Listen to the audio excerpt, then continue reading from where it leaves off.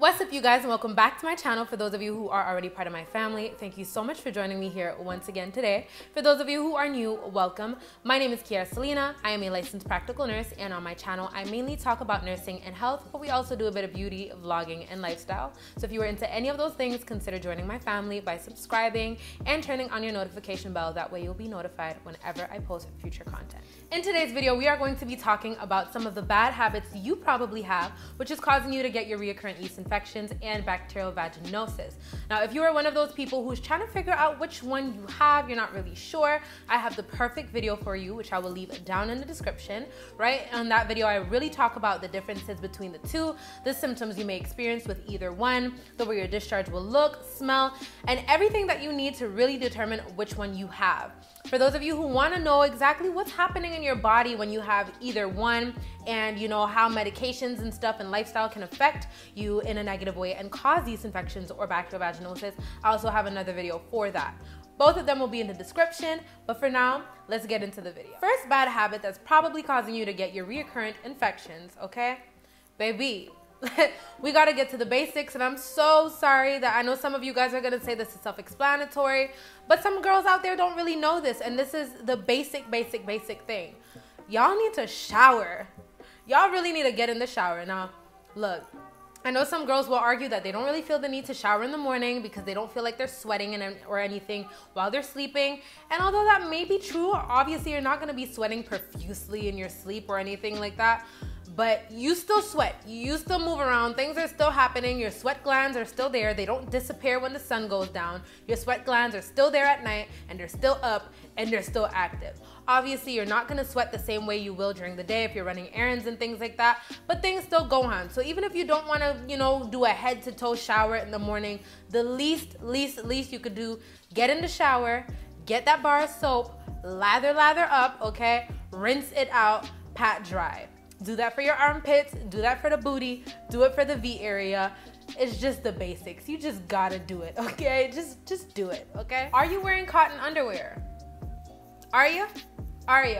Now, I know we like to be cute and we like to be sexy and stuff, and that is fine. Be sexy during sexy time, okay? But when you're out, you're going to work, you're going to school, you're running errands, you're going to the grocery store, cotton underwear. Why? Okay, let me tell you why, okay? And remember this. We're gonna create an acronym so that we can remember this information. Bacteria thrives in dark, damp, cool areas. DDC. Dark, damp, cool areas. Now, we know the V area is not necessarily the coolest area, okay? It's quite warm, usually. It should be anyway. But it is definitely not the brightest or the shiniest, and it is definitely not the driest area. We always have things going on. We have natural discharge that's there to basically clean and make sure that everything is going well. So our area is naturally a little bit moist, right? And that is normal. But with these satin underwears, what happens is they're not breathable. So you have all this discharge coming out and then it just stays there. You ever wear satin underwear and at the end of the day you take it off and the crotch area is just damp? Yeah, dark, damp, cool area, right? Perfect environment for bacteria to thrive in. So make sure that you are wearing cotton underwear. Why? Because cotton underwear is breathable. Air can go through. The V area needs to breathe. She needs to breathe, okay? So make sure that you are wearing cotton underwear. That way you're not just walking around with a damp crotch area, and that way bacteria is not thriving in that area to cause you to get a yeast infection, right? And even if you're going to wear, satin underwear, make sure that the crotch area at least has that cotton type of padding in the middle. That way she can breathe. Trust me, you will thank me later. This also goes for tight jeans, tight shorts, tight leggings, tight underwear, tight anything. Once again, bacteria thrives in dark, damp, cool areas. So you want the area to be breathable. Nobody's saying don't wear your skinny jeans. Nobody's saying don't wear your leggings, but make it a sometimes type of thing, right? Sometimes switch it up and wear a skirt so that some air can pass, especially now during the summertime. Wear looser pants, right? Mom jeans can look really cute. You can dress them up. Or are they mom jeans or dad jeans? Y'all know what I'm talking about. You can dress them up. They're a little bit looser. Air can pass by. So make sure that you are also avoiding like these super tight clothing all the time. The next thing, a lot of girls do not know this, but you need to stop trying to make your cookie smell like what it's not supposed to smell like. I know that, you know, we're always lathering things on and we're always trying to mask and we're always trying to smell good, and that is fine. Get in the shower, use your nice soaps. Just don't use them down there. Why? Because you have good bacteria that belongs there. And I spoke about this more in depth in my other video. Once again, that will be in the description. But your vagina has bacteria that is supposed to be there. And the responsibility of that bacteria is to protect the area and make sure that foreign bacteria that doesn't belong there isn't entering the area. Now, when you use these scented soaps or all these feminine washes, oh my God, Vagisil, let me not even go there. Okay, we'll talk about that later. But when you're using all these super scented soaps that are full in chemicals, what happens is you're killing your army, right? The V area is your country, and you got your army, you got your soldiers. That's the bad bacteria that belongs there that's supposed to protect the area. And when you're using these scented soaps, you're killing your army. So now you have no army to protect your area, and now all these foreign bacteria can just make their way in and just create a nest and create a home because there's nobody there to fight them off and to say, you're not entering here, right? So make sure that you are using unscented soap. My favorite, Dove unscented all the time. And if you want to use, you can also use some baby soaps. They have some unscented baby soaps, and these baby washes usually have more gentle ingredients that are just good for her, and that'll keep her happy. So stop killing your bad bacteria and causing yourself to, you know, get these infections. Now let's talk about sex, okay? The third bad habit you probably have that is causing you to get your recurrent yeast infections or bacterial vaginosis, especially BV for this example, is having multiple sex partners and not using protection, okay? That is like the most common cause for BV. Don't get me wrong, you can still get BV even if you've been in a 5-year relationship with the same sex partner.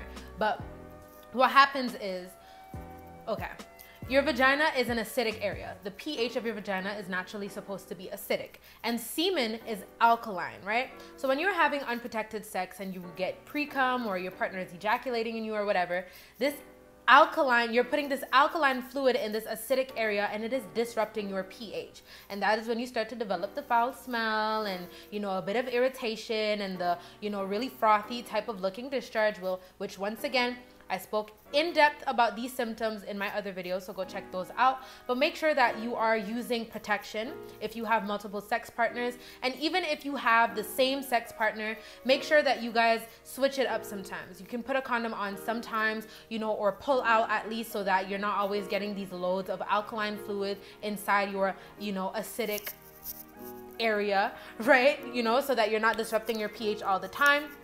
And once again, I spoke about this in my other video as well, but after you have unprotected sex, I know that you want to lay there and you want to cuddle with your boo and you guys want to kiss and you guys want to, you know, I know what it is, trust me. But you got to get up, you got to take that bar of unscented soap, you got to go in the shower, lather, rinse, then go back, and you could cuddle all day with your baby, okay? But you got to go rinse her out. Don't just let it marinate in there. That is just, it's like calling for BV, okay? So make sure that you're rinsing after sex, that you're using protection, and that you guys are pulling out sometimes. Now let's talk about these feminine washes that tell you that they regulate your pH. BS. BS. If you look at the ingredient list behind these feminine washes, girl, full of chemicals. It is once again just a call for yeast infection, a call for BV. And it's so funny because a lot of these companies that have these pH regulating feminine washes, they know what these products cause, and guess what? They have products for that exact symptom that you're, or not symptom, but side effect that they know the soap is gonna cause, right? You use these feminine washes that are full of chemicals that are once again going to kill all the good bacteria that's supposed to be, you know, in the V area, and then now you have a yeast infection. But they have the yeast infection cream for the yeast infection they knew you were gonna get because they know how much BS they put in their feminine washes. Dove unscented soap or unscented baby wash. Period. Poo. That is just, it's don't argue it, don't question it, just do it. No feminine washes, no scented soaps, no any of that. Pay attention to the ingredients on the back of your product that you are using. This is your body, this is your temple. You only get one. You gotta take care of it. You gotta make sure that you know what you're putting in and on your body, okay? If you don't respect it, if you do not take care of it, Nobody else can take care of it for you. You got to take care of it yourself. So pay attention to the things that you're putting on and inside of your body. And lastly, this goes once again with kind of what I was saying in my last point. Be careful with the things that you are putting in and on your body. Make sure that you are eating well. I'm not saying to go vegan, vegetarian, and to only eat veggies. That is not what I'm saying, but there has to be some type of balance. You cannot be eating cheeseburgers every day, baby. Take it from me, I'm your sister. Take it from me. You cannot be eating burgers and pizzas and sugar all the time. You gotta switch it up. You have to create a balance. So make sure that you are getting a good dose of your vegetables every day. Make sure that you're getting a good dose of your fruits every day. Hold on, let me show you. I have a green drink every single morning, and I was gonna make my green drink after this video, but shout out to my neighbor, Nikki, who just brought me a green drink. He put mangoes in here. I think he said he put dragon fruit. He put a whole bunch of just good stuff in here. So if you do not like eating vegetables, you know, you're not really the type to munch on a celery stick or munch on a cucumber or anything like that, then have it in a drink form. Juice them instead or blend them instead. You can, if you don't really like greens, I promise you, if you blend kale or spinach and you put some fruits in there, some mangoes, some apples, it can taste really, really, really good. And you are giving your body a dose of exactly what it is that you need. So find a way to implement your fruits and your veggies, but you gotta freaking implement your fruits and your veggies. You can't ignore it. You can't just think that you are going to, you know, just drink juice every single day, just eat cheeseburgers every single day. Trust me, I went through a phase where I literally was not drinking water. All I was drinking was juice. And trust me, I could see it everywhere. I could see it on my face. My face was not cute. I was breaking out like crazy. The V area was not as popping as it should have been. Like, I felt like crap. Trust me, if you start taking care of your body, you will definitely see the difference. And you will not only see the difference, you will feel it. Once again, you only get one of this, and it is your responsibility to take care of it. And once again, drink. Make sure you're drinking water. Make sure you're flushing yourself out. Make sure you are detoxing. I'm actually gonna use this time to give a big shout out to TEAMI Blends. I am a TEAMI Blends partner. I spoke about their product in one of my last videos. I will link that video down in the description, but they have these wonderful detox and colon cleansing teas. There is kind of a schedule. They give you a calendar, and it basically guides you through which tea you have to use every single day. Usually when you get the tea, you get two of them. You get the skinny tea and you get the colon tea. Right, the colon tea you use every 2 days. That makes you go to the bathroom. It definitely moves those bowels, baby. So, make sure you're doing that to get all those toxins out of your digestive system. And then you also have the skinny tea, which is really filled with like amazing ingredients that are really good to cleanse your body, to boost your immune system, and it just flushes everything out. It makes you go to the bathroom a lot. It makes your pee clear like Fiji water, baby. I am not even lying. I would not come on here and lie to my family. I vouch for TEAMI Blends. I love their products. If you guys want to see, details about their products, go see the other video. I'll actually show you some of the products. So this right here is the TEAMI Colon Cleanse. This one, they recommend that you take at night. However, I'm off for the next 4 days and I'm not going anywhere. I'm home, so I can afford to take it during the day. I actually rather taking it during the day because I do not like waking up in the nighttime to go to the bathroom. So I want to get it all out during the day and then sleep like a baby at night. But I love their products. This is the bottle it comes in. I love this bottle. The quality of it is amazing. And when you put your hot tea in it, it's really good because there's 2 layers. So you have like the actual like TEAMI bottle, and then you have your tea that's in here. So when you put your hot tea in it, you don't really feel it. You can still comfortably hold your bottle without holding your hand.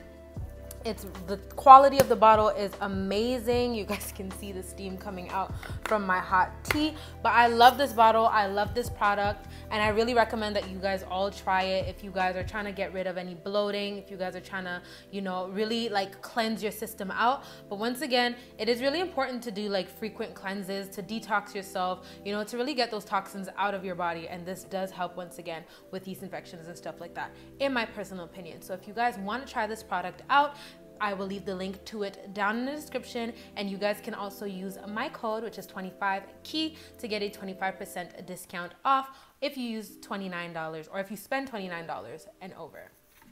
So I really hope you guys enjoyed this video. I know that there's so much more information that I could have added, but I do not want to make this video too long. And that is exactly why I reach out to you guys to share your experiences, share your knowledge. This is exactly why I created this platform, so that we can all learn from each other. So share your experiences, share some tips, share whatever it is that you want to share down in the comments to help your other fellow sisters out. It also helps me out a lot, and I learn a lot from you guys. So make sure you guys are leaving comments. Make sure that you guys are sharing, because once again, I guarantee you got one friend. You got one friend. You don't know who the friend is, but I guarantee you got one friend who can benefit from this information right now. So share, share, share. And if you are not yet part of my family and you stuck around till the end of the video, baby, join the family by banging on that subscribe button and turn on your notification bell. That way you'll be notified whenever I post future content. And I really hope to see you guys in my next one. Bye.